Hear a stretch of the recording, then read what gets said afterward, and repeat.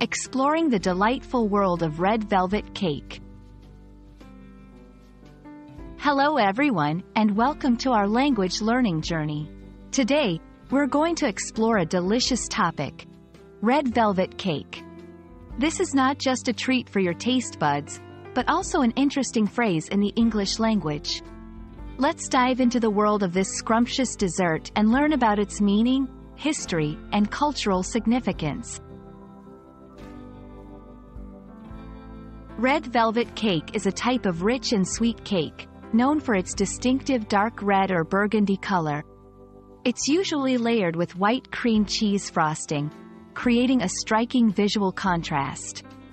The cake's flavor is a mix of chocolate and vanilla, with a slightly tangy taste from buttermilk and vinegar.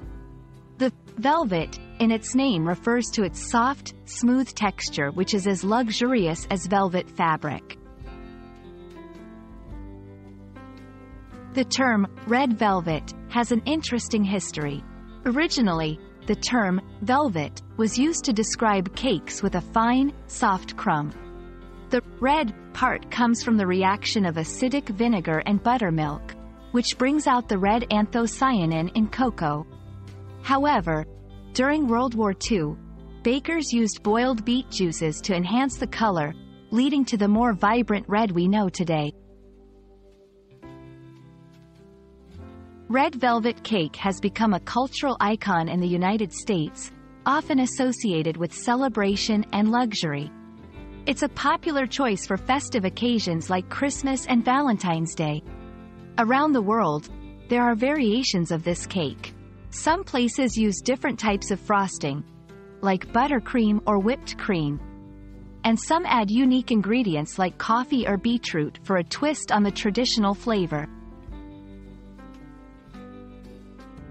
I hope this sweet exploration of red velvet cake has been as delightful for you as it has been for me.